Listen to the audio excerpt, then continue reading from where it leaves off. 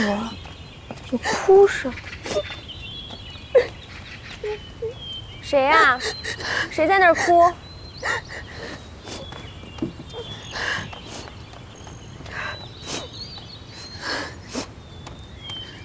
奴婢请贤妃娘娘安。这是怎么了？眼睛哭得跟个桃似的。奴婢就是想家了。你伺候皇后娘娘更要注重一些仪容，别挂了一脸泪痕回去。皇后娘娘疼我们，不会责备奴才的。谁不知道皇后娘娘疼你呀？你可要大喜了。我呀，当然是没有皇后娘娘亲自婚配这般好福气啦。先恭喜姐姐啦！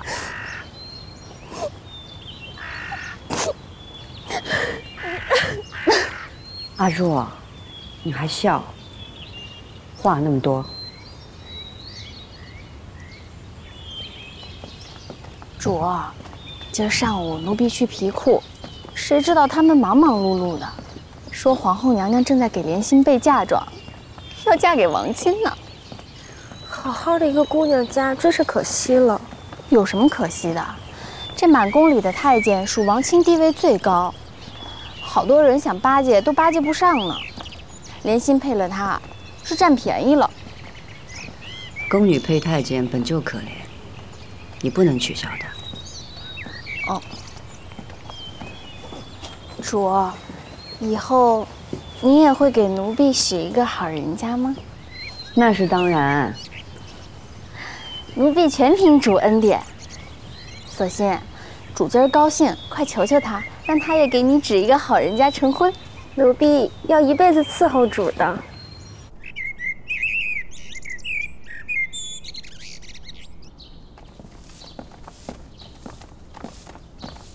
贵妃安。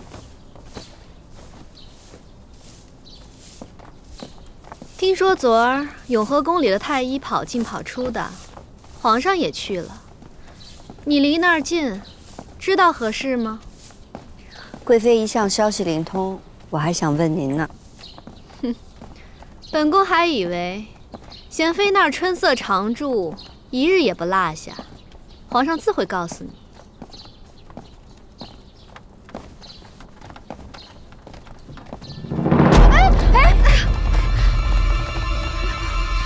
这谁啊？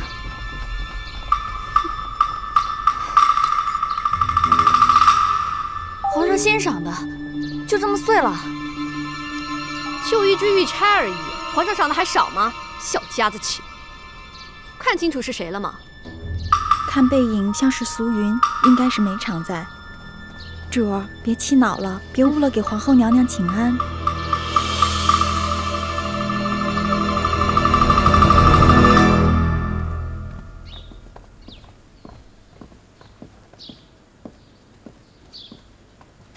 臣妾请皇后娘娘安。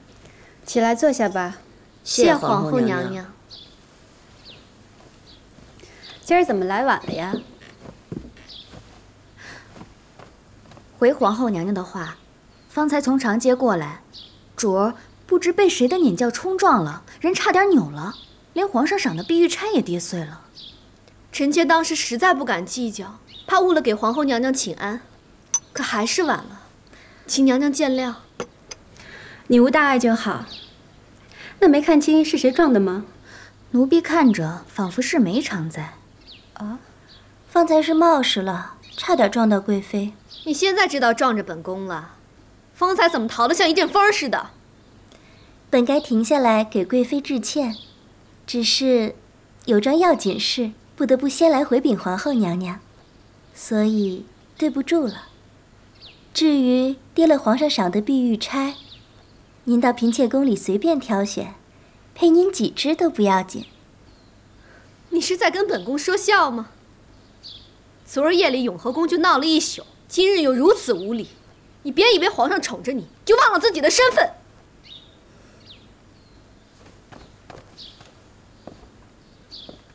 禀皇后娘娘，臣妾昨夜偶感腹痛，皇上传了太医来看，说是臣妾遇喜。已然有身孕了。这么快？不算快了，臣妾服侍皇上已有半年，若是半年都还无身孕，那定是臣妾无福。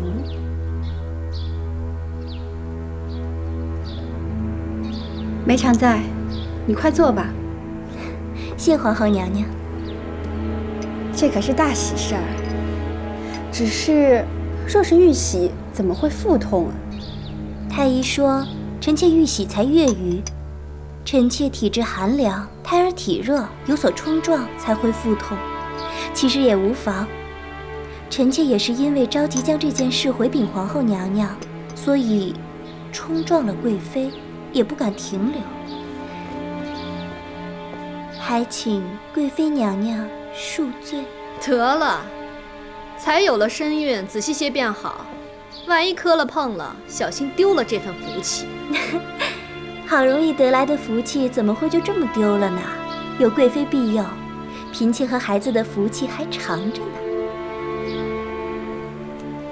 梅常在，你这是头胎，要格外小心。本宫会多拨些人过去伺候你，缺什么要什么，尽管来说。这10月怀胎辛苦着呢，不过这辛苦也是福气。是。嫔妾看贤妃娘娘抚养大阿哥，费心尽力，这不是亲生的都尚且如此，若是亲生的，该何等艰辛啊！娘娘，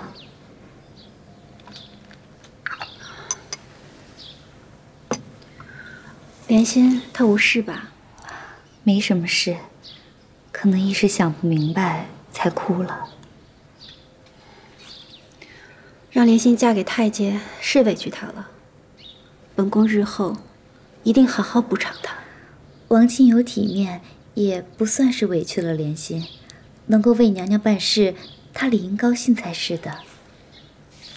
你好好安慰她，让她一定知道，笼络住了王亲，就是笼住了皇上的心思和脚步。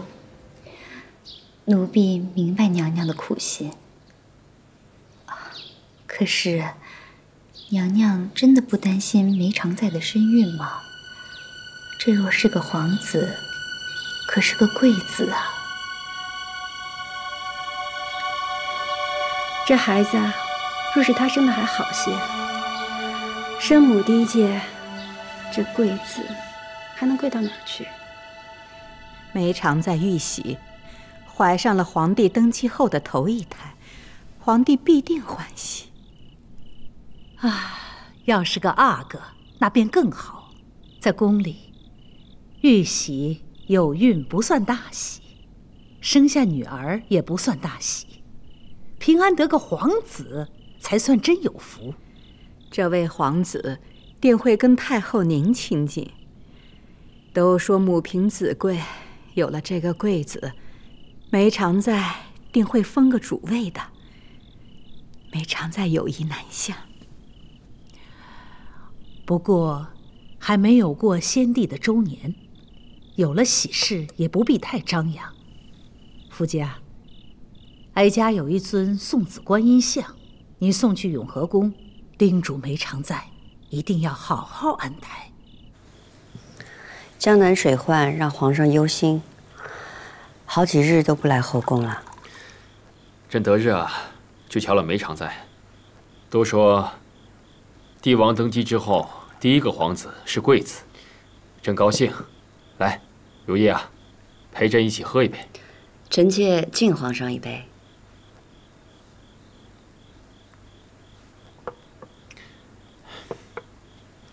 皇上知道吗？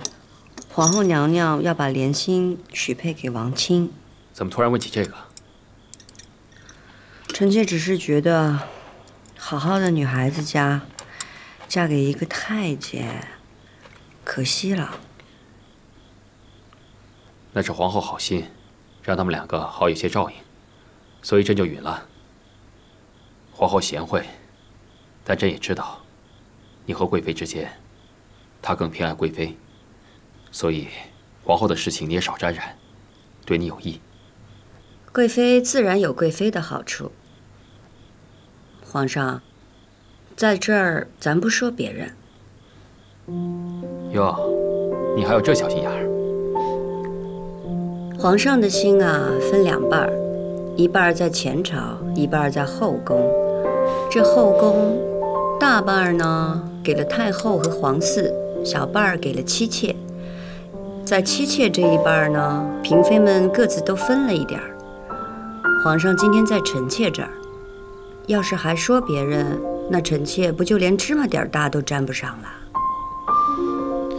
朕知道你受委屈了，朕还年轻，朝中那些大臣呢，都是曾经跟着先帝的老臣，他们呢，在朝中个个都有权势，朕得一一治理他们，以免他们说闲话。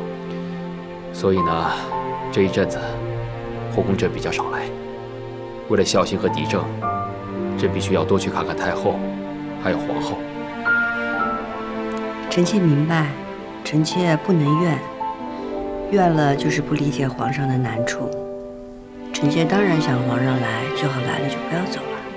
但是臣妾也明白，皇上是天下的皇上。这是真话了。在后宫里啊，嫔妃们呢，各自有各自的好处，可有一件是他们没有，只有你有的。什么？是一份直爽。这份直爽是对着朕的，从初见到现在，从未变过。直爽不是后妃之德，这算什么？这好处啊，是夫妻之间的。朕懂，朕也珍惜。这延禧宫，虽然朕不一定能常来，但你总在朕的心里，而不是在这宫里。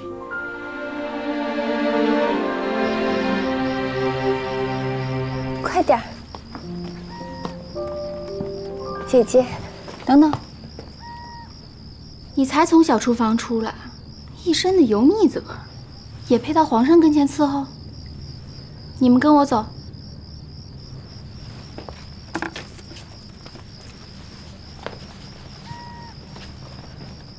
这道安子水晶块是皇上最喜欢的，主啊，一早就吩咐小厨房做好了，差半分都做不成这水晶剔透的样子。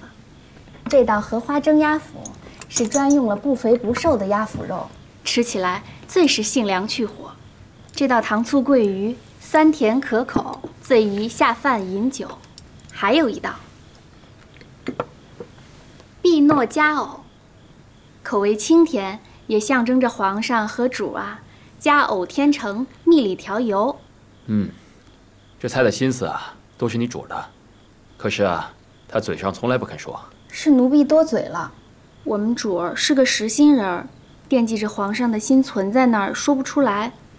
要是奴婢也不说的话，只怕我们主的痴心更是没人知道了。你也算是。是。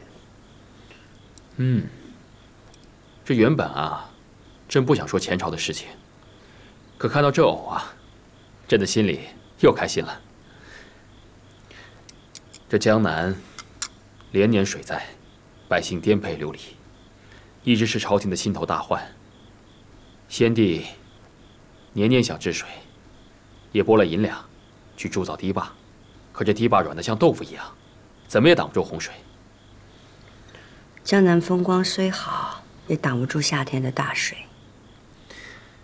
但今年呢，淮阴知县管修堤坝，建得好，防住了洪水，百姓安乐，是把朝廷派下去的银子都用上了。淮阴啊，年年都有水灾。这个知县既能管事，又能治水，朕呢，该好好嘉奖他。能替皇上分忧，当然得好好嘉奖。这个知县叫什么？索戳棱贵夺，镶红旗出身。朕想着他要是能实实在在的治水，也是个有用的人才，朕可以封他为知府。奴婢谢皇上隆恩。贵夺是阿若的阿玛。啊，这么巧啊！正夸了半天，原来女儿在这儿啊！好，先起来。谢皇上。阿若，你阿玛在外头替朕尽心，你呢，在后宫好好伺候着，自己啊也能熬出个眉目来的。那皇上的意思是会替阿若许一个好人家。那臣妾替阿若谢过皇上。阿若有没有这个造化，还得看她自己。奴婢一定尽心伺候。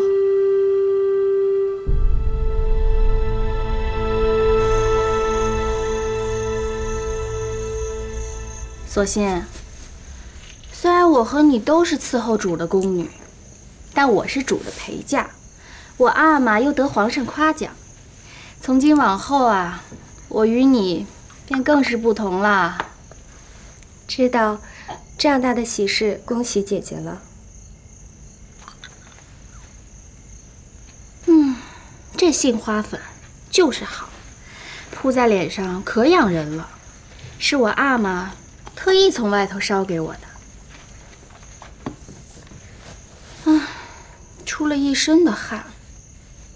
哎，你去打水来给我擦身子吧，还有拿艾草好好熏熏，可别让蚊子咬着我。是。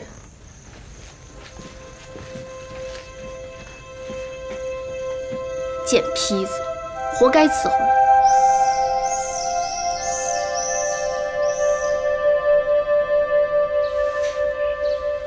宫女的衣裳真是素净，越看越寒酸，偏连鞋子上也不让绣花。阿瑞姐姐，你新做的衣裳已经到了，好看的很呢。我已经给你放在你的衣柜里了。是吗？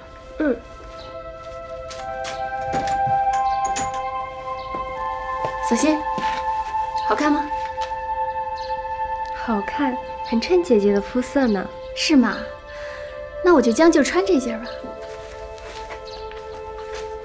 那姐姐抓紧穿戴，我去服侍主起身了。去吧。